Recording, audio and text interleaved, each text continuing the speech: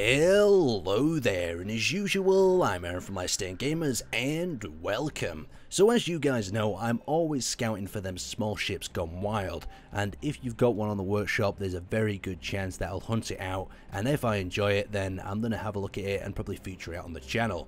So here is the Odysseus, and it's created by Grodzi. It is an absolute beautiful ship. Now, the exterior is nothing too special. You may be thinking, oh, it's just a square box sort of shape, but let's actually have a look at some of the details on the outer side, and then we'll go on the inside.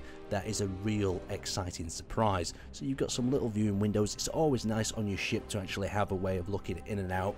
And you've got these sort of nacelles that look like they could almost be pulled out the side of the ship, maybe with a large sort of fuel rod aboard or something else. They could even be escape pods. You'll leave your mind to make that up. Now, as we pull up onto the top of the ship, you'll notice we've got a number of Gatling gun turrets, and we've got a very sort of standard boxy design.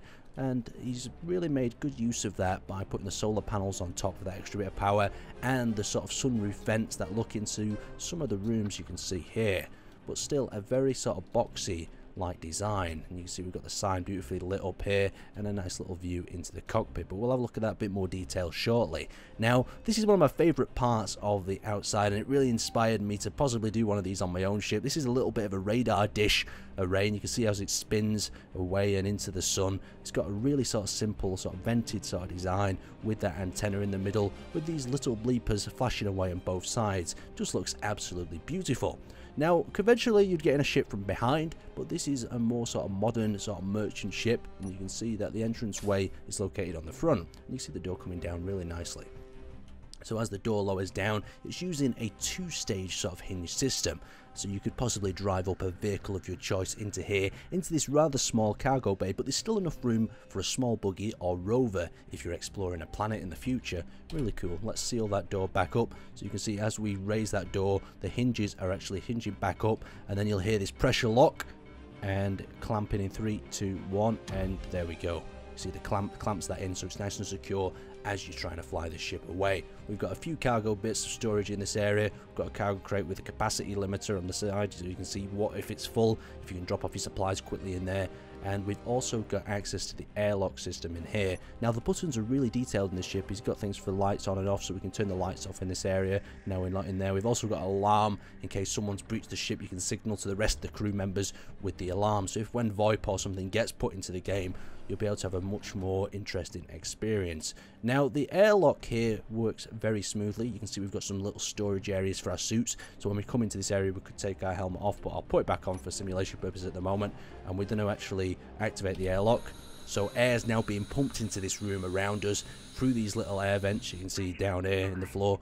Now the pressure is stabilized, and we can actually enter the compartment of the ship, so we'll take our helmet off as well. Now, from the outside, this ship looks really big, but once you get inside, you can see the reason for that. Now, we've got these very sort of square, blocky corridors with these doors in, and these are a number of different crew quarters. So as you can see here, we go through these different areas. We'll open up each of the rooms, and you see these are very sort of simple crew quarters. I believe it's made for 7 crew members, and you've got a little bit of extra space for some extra people as well. Now, this engine room is just everything that I like in a good engine room. So we'll turn the light on in here, and you'll see this place actually power up. You've got these really cool sort of reactors, but he's not just finished them with air, he's actually connected them up with pipes and connected them into the wall, and added these central sort of cylinders, as well as all these timer blocks at the back that start flashing.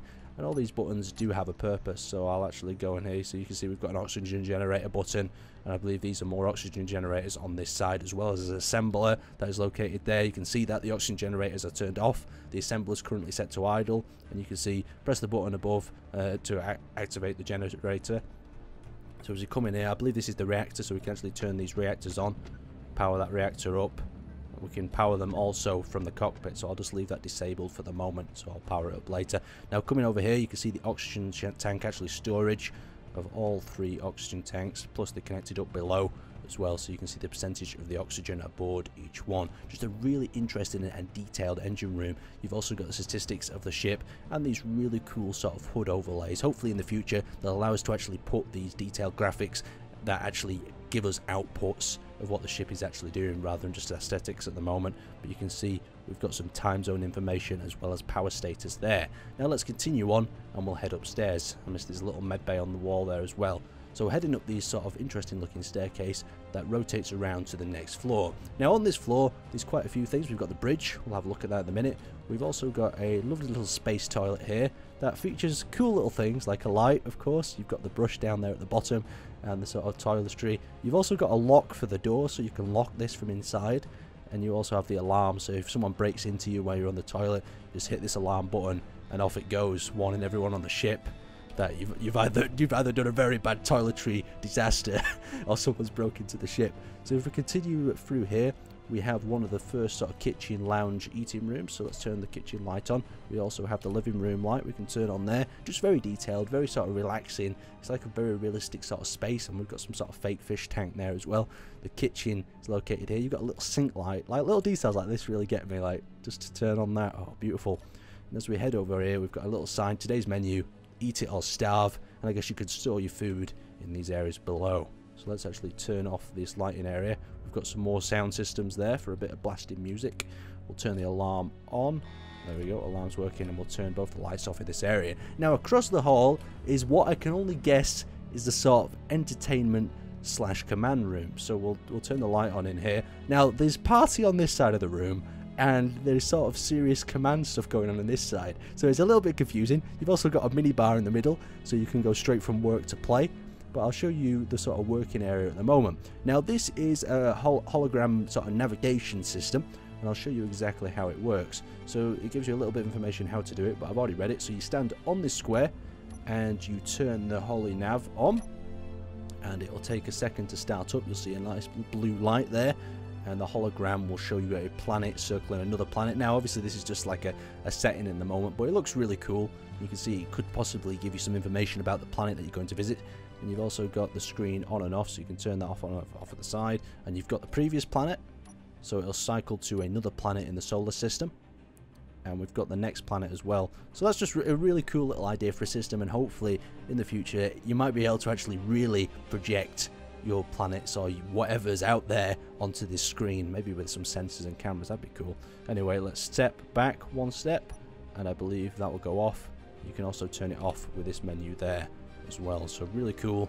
Let's move on to the party area. Now the bar looks like it's been completely cleared out. These pictures here are just clearly to annoy the crew members, but this is quite exciting. We've got lights on in this area, so you can turn the lights down low.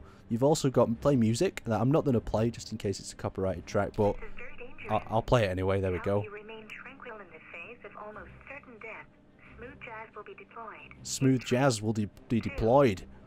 Oh god. So the hologram on and off, what's this do? Oh, so you can have like a nice sphere in the middle. It feels a bit Star Wars-esque, that sphere, doesn't it? With the get a possible lightsaber and fight it.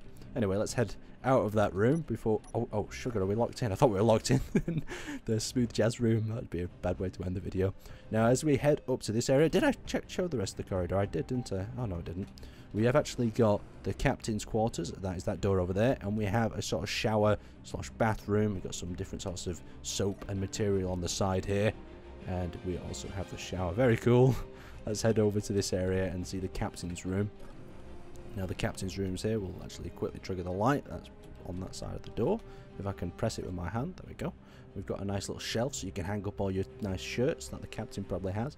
And you've got a bed for you to lie down, as well as a place to do captain's log. And I believe this has a little bit of a light on the desk as well. Really cool, really smooth. I love all the details that people put into these small ships gone wild. But let's go to the cockpit. This is where some of the coolest ideas. Now this will inspire you all the way. This is a crazy station. So you sit down at your station, and this is a weapons station, so bear that in mind. We press 1, we're rotated into position.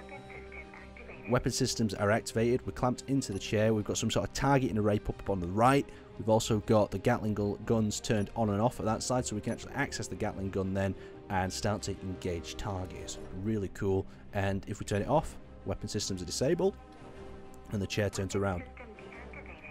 Just so cool. And it's got a repeat of that for another gunner station on the other side. We've got two smaller stations that don't really do too much, with a little bit of a light switch behind, as well as the captain's seat. Well, you've got two sort of pilots or captain's seats, you could say, and they work the same again. You press 1, it rotates you around. I believe button 2 is actually for the middle screen, so let's lower them down and turn them on. Okay, middle screens are activated. The controls are listed down here on the left as well, so that's pretty cool. We've also got the free controls of the Gatling turret, so let's access number 3. Okay, so there we go. That's actually the antenna on and off. I was reading the second menu down. We've got control Gatling turrets, so if I select 4, we should control the Gatling turret, and this is the one I believe on the front of the ship. So there we go, and we've got a rotor so we can turn this left and right. And let's quickly tick that off and get out of that menu. Now if we go on to control panel 2, that I think is only accessible from this chair, could be wrong. We'll spin that around quickly. Or maybe not. So if we access the remote control block, you can actually see we have much better control of the ship, and we can actually engage. So I guess that one's like a co-pilot seat on the right, and this one is the actual proper seat to pilot this thing. So we'll go to number 7. 7 will disengage the landing gears, and then we can retract them. Let's retract them. There we go. Retracted the landing gear. We also need to power up this ship, so we're going to have to look at the controls to power it up. So I finished moving around the rest of the ship, enabling all the systems, so we're actually clear for takeoff now. And you can see this massive ship is going to take a bit of velocity to actually get it moving. We've locked the front to go down. You can see the Gatling turret on the front. It's quite a big, vulgar, scary sort of merchant ship, this thing, so let's actually get it moving forward and see exactly what happens. Oh, this thing is cool.